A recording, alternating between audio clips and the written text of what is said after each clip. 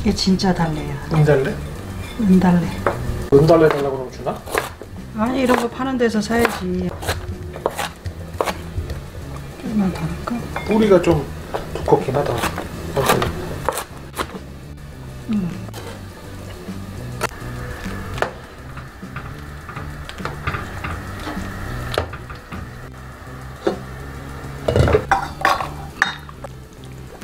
그냥 이걸 대중으로.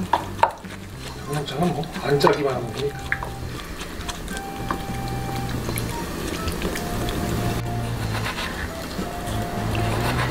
얘는 고춧가루 많이 넣지 말고 참기름 한 숟갈 넣고 비린내 날까봐 맛술을 한 숟갈 넣고 식초를 한두 방울 이렇게 넣어야 돼. 물 조금만 부어줘. 그다음에 반 스푼. 이제 최종적인 얘기 맨날 해가지고 이렇게 해서 간을 보는 거지. 이렇게 식초를 약간 넣어서 톱밥은 약간 새콤하게 이렇게 맛있어요.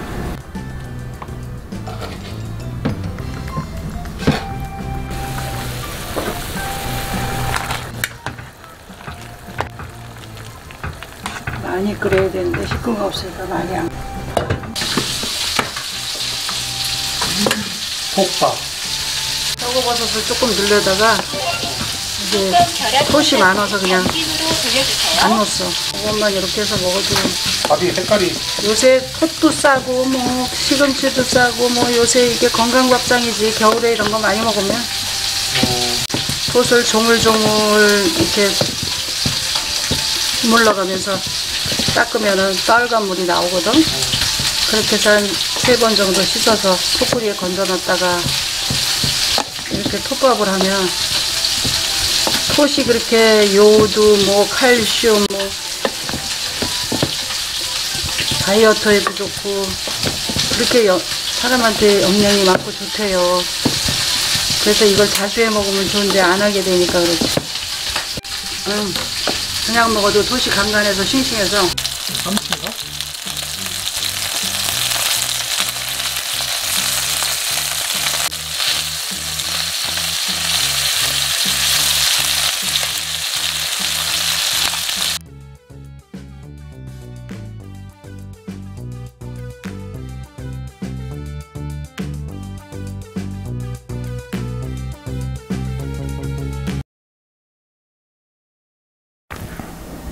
오늘 먹어볼 메뉴는 어머님이 차려주신 겨울 건강밥상입니다. 톱밥과 섬초시금치나물, 삼치구이, 그리고 달래양념장, 소고기묵국입니다. 맛있게 먹어보겠습니다.